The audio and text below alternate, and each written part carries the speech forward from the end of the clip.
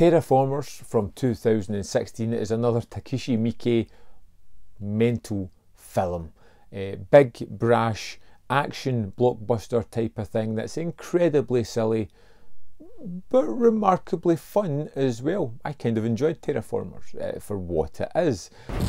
地球が人間で溢れ返った今、唯一の望みが火星というわけなんですね。火星に行くには少々危険な手術が必要でね。私行きます。こんな話裏があるに決まってるだろ。It's all about a future Japan in 2599 where they have tried to terraform Mars. They've sent up moss and cockroaches because that's the best way to kind of kickstart it. And of course there are side effects. There are some cockroaches up there that they need to kill before they can make it livable, just to get rid of the bugs because they're icky. So they're sending up a team of no-hopers, criminals whose choices were death or this mission to travel to Mars to wipe out cockroaches. All of them have taken that mission to Mars. So they get there, they land, they're looking around the territory only to discover that the cockroaches have turned into 7-foot tall human-like creatures that are abundant and looking for just sheer violence and fighting and destruction and action set piece after action set piece.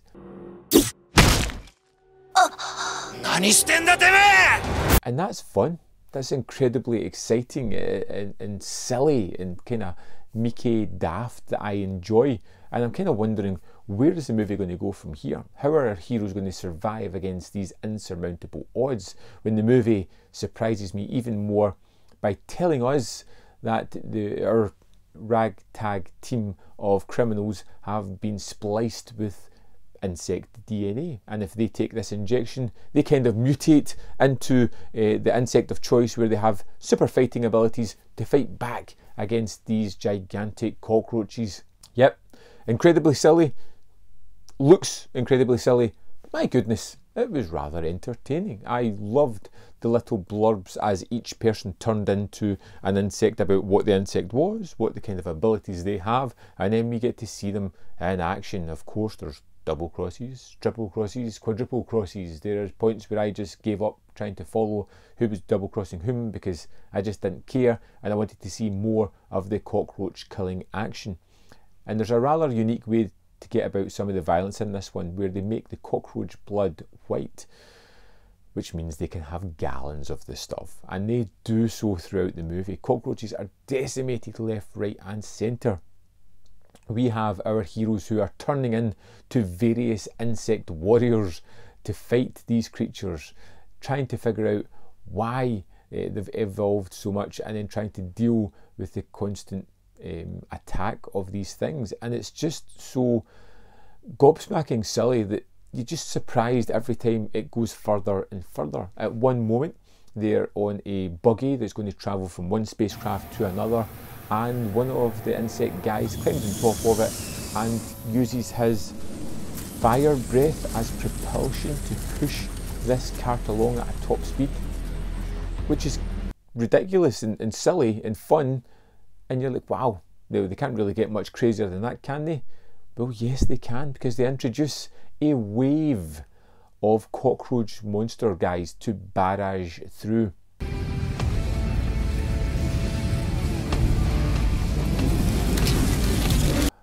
Crazy stuff. And if that's not enough, they then get to a even bigger second wave of cockroach men to travel through.